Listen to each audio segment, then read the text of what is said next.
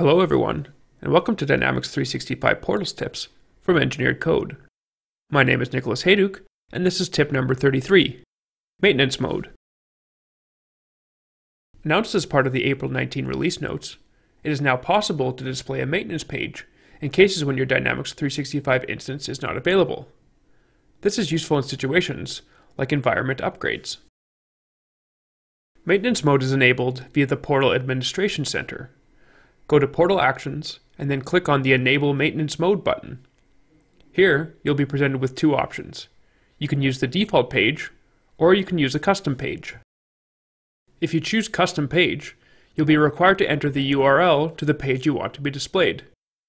This can be hosted almost anywhere, including Azure Storage. If hosting it in Azure Storage, make sure you have the permission set up properly, as the page must be publicly accessible for it to be displayed in place of your portal. Once enabled, you can disable maintenance mode by clicking the Configure or Disable Maintenance Mode in the Portal Actions area in the Portal Administration Center. Thanks for watching, and I hope you found the Dynamics 365 Portals tip number 33 from Engineered Code on maintenance mode useful.